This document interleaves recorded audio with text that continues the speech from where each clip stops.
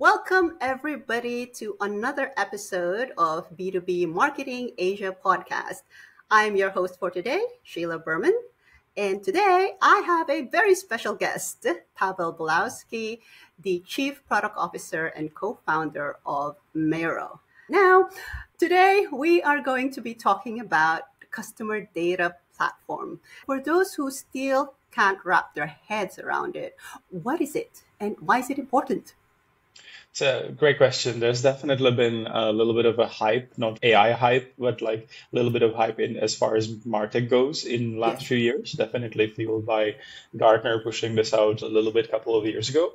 I think it's, rather than puristic definition of what the customer data platform, or we call it CDP is, because we need more acronyms in this space for Yeah. sure, is simply, I don't really care what are the different flavors, but I do care where it sits in the MarTech stack. To me, there is already enough busyness in the potential architecture that important to me, what does this kind of interface with and where is some friction. So for me, Mm. rather than giving you a definition of CDP by the book, which is to connect and collect customer data from different touch points, which kind of sounds almost like every other marketing software, to be honest. Yes, exactly. My kind of take is that it's very much an evolution of two categories, Hmm. DMP and CRM. So DMP being something that would historically been used for over anonymous data only. So when you really look at things through the lens of marketing funnel, that would be more in a kind of the awareness stage where you Hmm. don't really know who you're talking to, or you're trying to target someone. So it's all essentially typical third-party cookie-based advertising, and that category has been in decline and dying. A lot of vendors pulled out of that, but still, the kind of the need for managing audiences doesn't really go away for enterprises. And Yeah. on the other hand side of the spectrum is CRM, from my perspective, where CRM has been, as I think, and especially this podcast, I don't need to explain what CRM does, but more Yes. in a B2B context, CRM has been where we store customer data Hmm. after transaction has happened. The reality is customer has a few more nuances these days. We specifically look after and or look into something we call customer identity, because we Hmm. understand that when a customer uses multiple devices, multiple logins, non-logins into different apps and into different interfaces, calls a call center, talks to chatbots on AI-powered support, that's all the kind of the different sources of data for a customer. And CRM historically would not really been designed to be very integrative, right? So for me, it's a convergence of these two categories and something as a next step in evolution of that. Great. You actually touched on integration, which I think is also a very important topic, but we'll leave that for another time. Now, how is that different? Because you already mentioned the CRM. So a lot of people are actually saying even Google Analytics is also tracking it, considering you're talking about Mhm. customer journey. So how is that going to be different then from the traditional CRM that we know about? Yeah, Google Analytics are definitely coming into mix. If you would ask me a few years ago, I would probably laugh because the old Google Analytics were more about measuring properties and pages. Right now, Yes. GA went, I'll actually say that GA went our direction because we've been about measuring actions and events since Yes. the very beginning. And this is obviously what GA4 involved into. So it makes sense that that tool will also be playing part in this direct integration with CRM, this your entire kind of click stream. But it's still, I see where that becomes really limiting is whenever you start talking about some complexity in business, right? And not every single business is as simple as Grab app, right? And Hmm. even Grab app has 20 different businesses under the hood, but yeah, it has one interface, so it makes it a little bit simpler. But what we are talking to and the brands we are talking to is typically retailers with multiple brands, and you want to see how shoppers are overlapping between the different brands even before they buy, right? Even when it's just anonymous visitor. And if you don't have a smart identification of these users, long term, persistent, across devices, across domains, then it's a really narrow view that you will have. So yes, it's the direction. Reality under the hood is a lot more complex, but it's a good direction. Yeah, I think that it's always good when a lot of these companies, like Google, for example, starts to innovate. I think a lot of the complaints or criticisms against Facebook, Google, Meta, sorry, is that they've stopped innovating. So in a way, I would say that they're going the right direction. Although maybe you probably say that you were there first or your company was there first and you were at the beginning of the curve. Yeah. Okay. The specialists always have different role Yes. in this, right? It's for anyone, even and Google, we don't really see them as a competitor in this space, not at all. It's very compatible actually.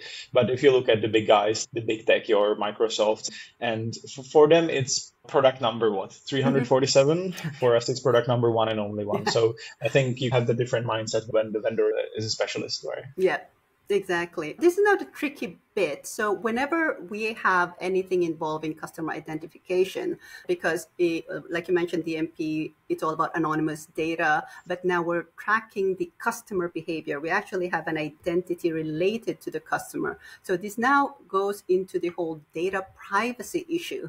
How does the CDP ensure that customer data don't get misused? Very well, actually. That's a great question. So I think that's one of the bigger problems with the EMPs historically have been that there's a lot of data trading without Mm, users and without users really knowing about it. And that's the old reality is like you looked at a website, media website 5 years ago, and they would yeah. have 150 different trackers because they are trying to monetize every single possible unit as many times as they can. So it made sense. It's old school, but it made sense then. And the privacy, I think the privacy has two aspects for me. One where it's about legality, where you of Mhm. course have to observe the even company in Singapore has to observe GDPR if they are serving users in Europe, right? Or same in Australia or same in Philippines, and all of kind of the Southeast Asian markets are now slowly rolling out, adopting variants of GDPR, which are sometimes necessarily constructed in the beginning, but as a take one, I'll take it. They will work it out a little bit later. So there is this whole push into the legal aspect of it, but I think there's also the brand promise, if I call it that aspect of it, where brands simply need to have transparent relationships with their consumers, and especially the new generation will really demand it because they are digitally savvy, they understand technology not en masse, but they do more than the previous generation. So I think there's me there.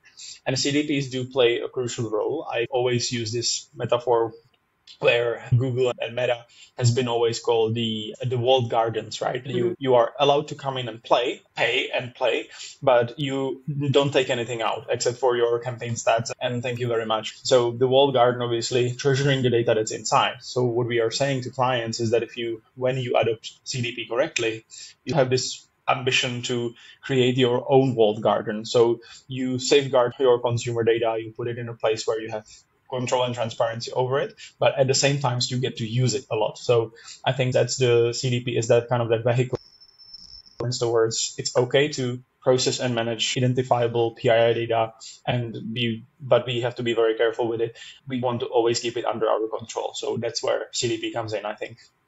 So I think going back to what you mentioned about there's the legislation aspect, but at the same time, it's also to the benefit of companies to then actually use this as their own branding.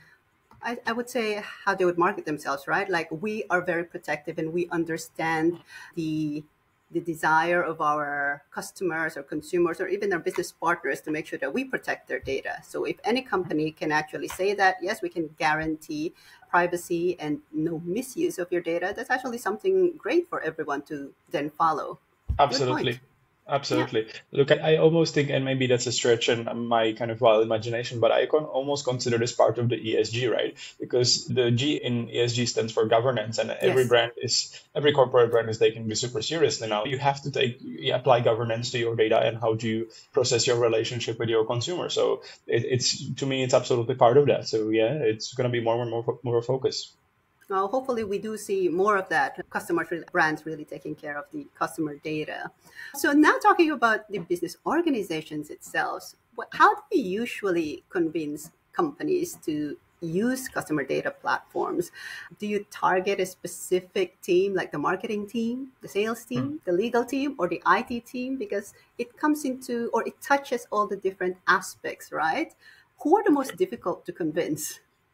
True. I think you just hit the nail on the head here. I think it's not so much about who is hardest to convince. It's about it's hard to coordinate all of those. And what we, as a sales organization ourselves, what we are learning is that we need a simple entry into organization. Because if Hmm. you come into a big business and you start talking to them about customer data platform, will take data from all of your sources, your CRM, your SAP, your websites, your digital apps. I don't know what else. It literally involves everyone except for maybe CFO. They will be signing the bill, but yeah, Yes. yeah, everyone is a stakeholder suddenly, and that is impossible as far as like sales process goes. That is impossible to navigate. Sales cycles are very long for CDPs, so we've been last couple of years really focusing on how do we simplify this, and maybe the simplified version is that we come in through a thing like a use case, right? Might be a personalization, might be a lead generation, so something that really just touches one department, and you sneak it in, you give them the use case, and you add one more, and they are using CDP before they even know it. But they don't really have to do the whole charade of convincing 8 people on board minus one level that they need a platform, because everyone will have their own preferred vendor, and it becomes a little bit of a fiasco as a process to manage. So it's difficult to also. So would you say that having a really good use case would actually make convincing them half of the job done? So how do you pick the use case for you to use? Look, we've been in the market for about 4 or 5 years, right? And we've done something. There's a few things we've done. We've done, I think, and importantly in the space and time. And there are things that we've learned and we haven't really done extremely well from the beginning. But one of the things that I consider very important is now that we focused on vertical, because I think with something such a generic concept like a CDP, you could really apply to any business. And I see that, and I've been seeing that. It's like everyone has some sort of customer, so I guess it's applicable to them, right? Whether you are B2B, B2C, B2B2C, whatever you are, you can use it. But that makes it really difficult to explain how specifically that technology will help to a certain business. So we've really narrowed down where we are good, verticals that we have been successful in, which is basically 3 verticals. We are very good in banking and finance. We have some specific, say, technological predispositions that your usual software as a service where customers' data has to go to vendors' cloud doesn't really cut it. We are in a space where our technology often has to go to the client's data and client's infrastructure and servers, whether it's in cloud or on premise. So that's the one area where we focus. So business and banking and financial services. And we have learned what is repeatable in that industry, and we are ready to take that horizontally almost. So that's, I think, this what obviously in B2B sales would always help is a case study, right? So I think Exactly. we were in the first few years, we had to find a. Oh, I lost you there a bit. Oh, I lost you for a bit there. Would you mind going back Yeah, to yeah, a yeah. few? So we had to always find that kind of one foolish innovator who would adopt the CDP, make that investment, right? And then when we know this is something that is applicable across markets, because all companies in that space will be more or less similar or will have similar use cases and challenges, then this is something that's repeatable. So always in B2B, I think the case study always pushes it really hard. That's where you convince the people to do something. From my perspective, also one of the things have sold multiple software applications over my previous kind of life before Mera, and it's been always a bit of a struggle to put like a price tag and ROI on it, because if Yes, you are just doing analytics for content to understand what works better, it doesn't really make you money. But like we really are touching, we kind of work with retailers where in their e-commerce space we touch maybe 15-20% of their revenue that goes through in terms of personalizing the customer experience on side of site, which is for commercial tool that's very unusual to have that level of impact. So I think that's still one differentiator where the tool should theoretically sell itself because it makes money. exactly. And we also don't want to propagate the usual thinking that marketing, another marketing tool, marketing tech stack, and it's just a cost. But we don't Yeah, really see, exactly. like you mentioned, like it's sometimes hard to quantify return on investment, but it's always good to actually have something because as one of the stakeholders, the CFO would probably look at it and go, was it worth investing? Okay. So going to one of the things, now you may or you may not want to answer this depending on how you'd like to approach this, but what would you say would be the biggest challenge or lesson that you learned when you and your team were building your own CDP? that picking one is really hard, and I think the product side is actually not a challenge at all. It's easy if you have resources, if you have smart people, you have a good product vision. I will say, and I know this will probably drive a bunch of core product people really mad, but I'll say that product is easy. Product, you have intelligent people, you're not solving problems, you are solving variation of a problem, so you are not really inventing anything entirely new in this category, right? It's all incremental improvement. Product is easy, technology is easy, business is really hard. And I think we haven't been focused enough on sales from the very start of the company. And if that's one thing I would, if I had the time machine, I would go back in time and do it a little bit differently. I think investing a little bit more of the organization into sales and more in a way of US based startups and that culture. I think that's one thing I would probably think of changing. Yeah. Good advice for all of those who are thinking of also developing product. Make sure that you have very good sales team, because it's your sales teams who are going to be making sure that your company is profitable. Okay, last question. Was there an instance that really stood out for you when you were implementing CDP that crystallized how important this platform is for businesses? Yeah, look, I've been obsessed with our clients and the fact that we have to make money for them. To me, that's look, this is not an innovation play, right?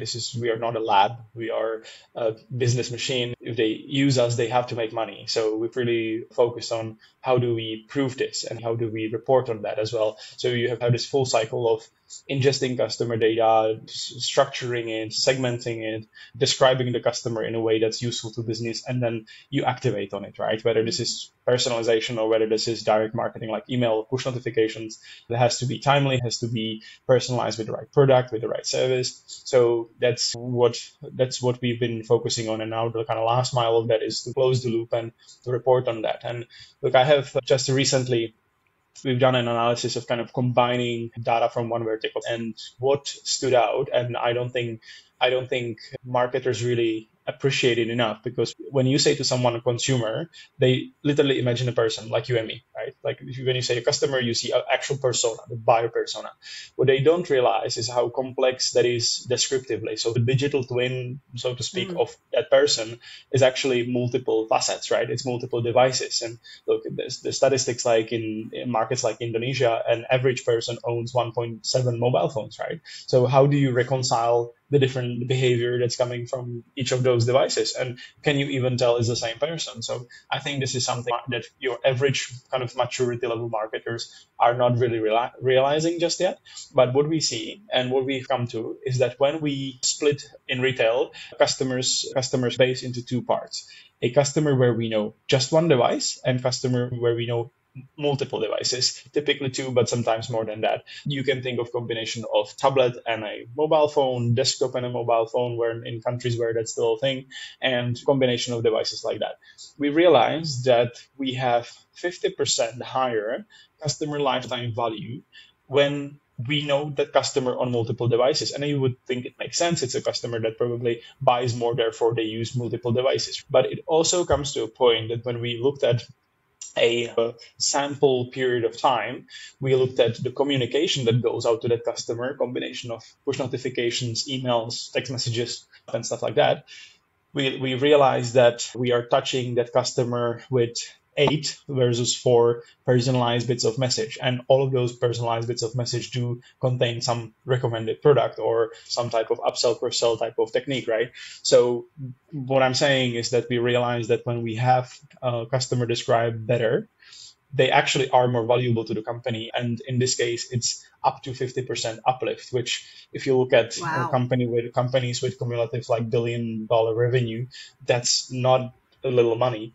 And when you then look at kind of the base itself, we realize that we learned this about 25% of those customers total, where we know them better. And these are altogether responsible for 35% of the revenue of their business. So this is something that the brands would typically not really see. But I think this is something that we need to evangelize and really explain that this matters because there's money in it, right? Yeah, that's very impressive. Those numbers definitely are. I think for any businesses who are very savvy and who are concerned about growing or increasing market share, that's a very good decision to actually invest on CDP. All right, everyone, that is all for today. It has been very exciting and a very educational session for me. I hope it has been for you as well. Thank you for watching and listening.